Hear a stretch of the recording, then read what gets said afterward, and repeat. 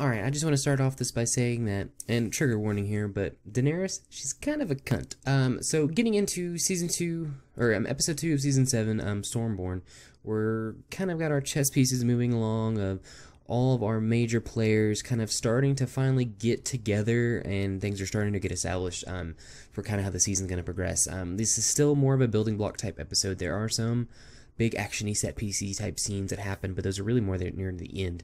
We're still not dedicating a whole lot of time to any one particular storyline or character or anything like that. It's really, for the most part, evenly split. We don't spend any time with the Hound in this episode as opposed to the previous. So at the beginning of the episode, we've got Daenerys. She's in, Dragonstone. She's got all of her different advisors and that she's kind of accumulated over the course of the series sitting around her. And for the most part, they're all telling her that she needs to, hell or high water, she's got to take the Iron Throne. You got to take your dragons, take your Unsullied, take your Dothraki, and just go out there and just take it. And then on the other side, she's got Tyrion, who's saying that no, it's probably not the quite right way because she doesn't want to be the Queen of Ashes, is the terms that he used, which kind of appropriate being that, she has dragons. And, they want her to burn everything down and start it again almost.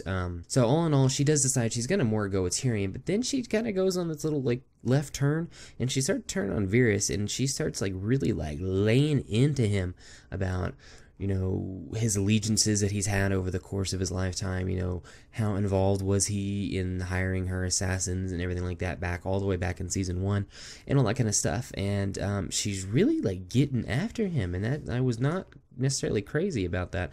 I like Varys. He's one of my more favorite characters. But then he has this really good moment where he kind of stands up for himself and kind of puts her back in her place a little bit. So we move on from there. Then she gets a meeting by the Red Witch that we had, Melisandre, I believe is her name, from the previous seasons. The one that brought Jon Snow back, spoilers. But she's the one that comes in and she starts talking to Daenerys, and she tells Daenerys that she needs to meet up with Jon Snow.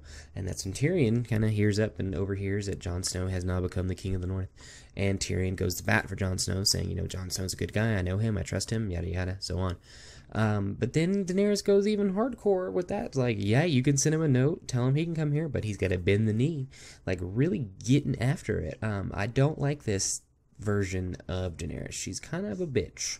I don't use the word cunt often, but she's, I feel, very deserving. So moving on, we're back into Winterfell. We got Jon Snow. He's got the letter from Tyrion. Tyrion's telling him, hey, you need to come over, meet Daenerys, yada yada yada. So he's kind of weighing that. He wants to go because it's specifically listed to him, and he feels like as the king, he's the one that needs to have those kind of conversations. None of his advisors are telling him the same thing. They're all standing up and saying, hey, no, you need to stay here. You're the king. Whenever your brother Ned went off, or not Ned, Rob went off, he went down south. Guess what happened? His ass got killed. Ned went, got his ass killed, so you're staying here. So everyone's against Jon at this point, and even Sansa, Lady Mormont, the little one, everyone. And then finally, he's just like, nope, you know what? I'm gonna go. I'm the king. This is my job. I'm gonna go. And he leaves Sansa in charge, which is kind of an awkward scene because of the conversations that they had prior, and we kind of are trying to get a feel for what exactly Sansa's looking for, or looking after, or trying to get done. And you would think she'd be a little bit more oh yeah, now I'm in charge, but she was kind of the opposite of that. She looked like there's not much conversation going on once she became in charge, or she was told she was going to be put in charge while Jon was away. And then we have a really, I guess it's fun, I guess you could say it's fun, interaction between Jon and Littlefinger, where while Jon's down in, kind of the crypt of the prior Starks, looking at it, especially Ned's statue, his father, then Littlefinger comes down there and starts chatting him up, which, not a good look for Littlefinger, first of all. That's not the kind of guy you want to go down to the crypt and mess with. But then he starts telling him how he's in love with Sansa, and the reason he loves Sansa is because he's so much like Cat, or, Ned Stark's wife, Jon Stark's adoptive mother, or whatever you want to call her. And, then Jon gets after him. He, fucking strangles him. It doesn't kill him, but he kind of warns him, hey, if you touch my sister, I will kill you. So good for Jon. Littlefinger needs to kind of be put in his place. He doesn't, no one ever really messes with Littlefinger, so it's kind of good to see someone finally step up and say, hey, Littlefinger, cut your shit. So we move on for that. We're back over with Sam at the Citadel. He is really looking into trying to be able to cure the dragon scale or the gray scale. We had our little interaction with Jorah Mormont in the previous episode, we have more of an interaction now where one of the other maesters is kind of looking over Jorah, and he's basically telling him, hey man, you've got maybe a year, a couple years to live. Your mind's going to be gone in maybe a month, maybe 2 months. They basically tell him he's got a day, and then they're either going to kill him or they're going to ship him off. At that point, Sam kind of interjects like, hey, what about Stannis' daughter? She had grayscale or dragon scale, and she survived. She had it removed, and all this kind of good stuff. And he kind of gets scolded. Then he goes back and says, "Hey, I've seen that there's a cure for this." And again, they come back to him and like, "Hey, well, the guy who invented that cure died from dragon scale, so that's why all that stuff is forbidden because it's too risky and everything." And then we have another scene where Sam sneaks into Jorah's little keep or room or wherever they're keeping him in the middle of the night and attempts to cure him. From what he tells us, the cure is cutting all that nasty, gross shit right off and then just rubbing some type of ointment on him that's supposed to cure the infection. So we have a little really gross scene where he's cutting into his flesh, which is gross. Moving on from that, like I said, we don't really spend any time with the Hound. We have a very brief little bit with Cersei and Jaime where they're talking to the other lords of the Seven Kingdoms and trying to just kind of recruit an army, and we're finding out not a lot of people are really interested in what Cersei's selling, which, I mean, as we all know, Cersei's kind of a bitch.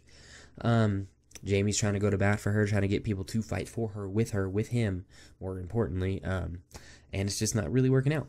That's really all the time that we spend there. We have quite a bit with Arya. Arya comes to find out, she now is learning that Jon is the king of the North and all that stuff, and, immediately, she wants to go after Cersei. That's kind of what her goal was for this, was to go after Cersei and kill her. But upon finding out that Jon is in Winterfell, he's taken back Winterfell, she turns and she decides she's going to go back home. She's going to go see her family and everything like that. So that's kind of interesting. Kind of really shifting on that dynamic for her, especially where we saw her the end of last season. Just even last episode, even when she killed all the people and all that stuff. So moving on from her, and then finally, the rest of the episode is really committed to the Greyjoys. We got Theon and then his sister on a boat. They're about to start laying siege and setting up all the plans for Daenerys, and then they get attacked by Euron, and Euron is a crazy motherfucker. He just drops down on the boat with a siege tower looking thing and is just swinging an axe, killing people left and right. It's a ridiculous scene. Like, he is just like berserker rage on everybody. That was kind of cool to see, but I mean, it lets you know that this dude don't play around. He is crazy. Like, he's like Mad King crazy. And then we get a little interesting moment between Theon, Euron, and Theon's sister, which her name escapes me at this moment. But basically, Theon's given a choice, like, go help sister or do what you're gonna do. And, as we've come to find out from Theon, he's kind of a little bitch and he bails.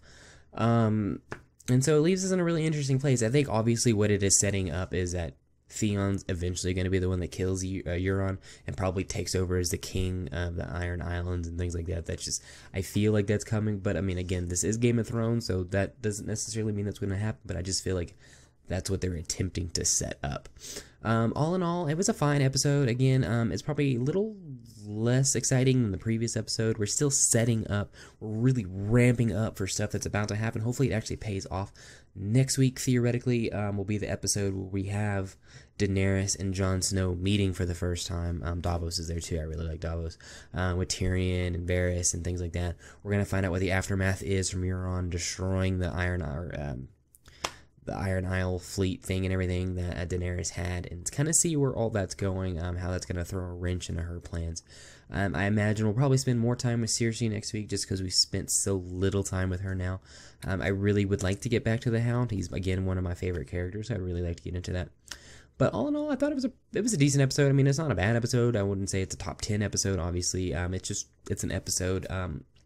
It kind of drug on and a little bit in the middle. I thought the Cersei stuff in this particular episode was a little irrelevant. We didn't really learn anything more that we didn't know. Cersei's a bitch. People don't like her, so that's kind of what we already knew. So we're moving on from there. But anyway, guys, let me know what y'all think down below about this episode. Is there anything I missed? Any hot topics that you want to discuss? Anything like that? Let me know, and we will see y'all next time.